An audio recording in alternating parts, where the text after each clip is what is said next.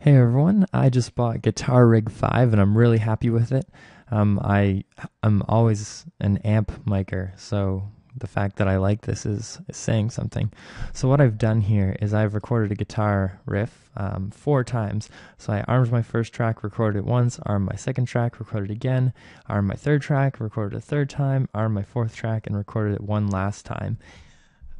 And then what I did was I went over and I panned my first track all the way left, my second track all the way right, my third track all the way left, and my fourth track all the way right. And I turned down my third and fourth track a little bit to add a little bit of a mix in the guitar tones that I will show later. So let's just take a listen to the 4 tracks without Guitar Rig on at all. So let's do that now.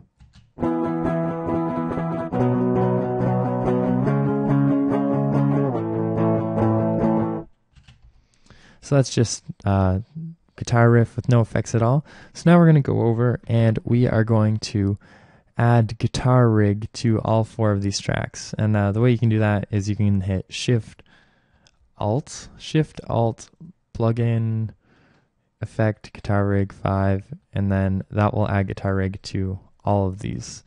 If you're on a Mac, I believe the key command for that is Shift Option instead of Shift Alt.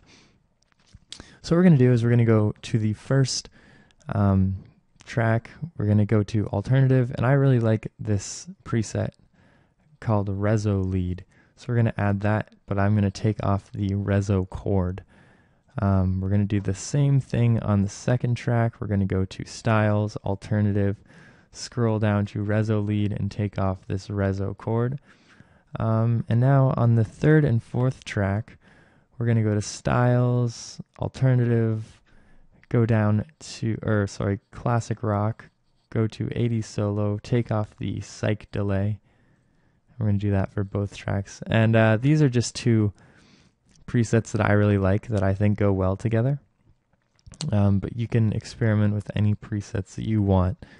I'm going to take off Psych Delay. So now, before I play this all together, I'm just going to solo this first track, and I'm going to pan it back to 0, just so you can hear what this sounds like on its own.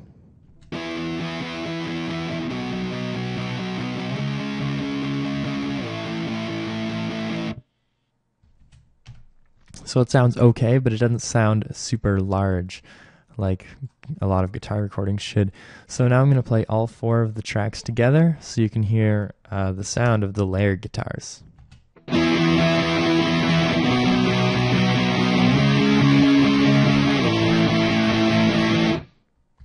So that sounds nice and big, and you got that kind of stereo sound going on with the guitars, which sounds good.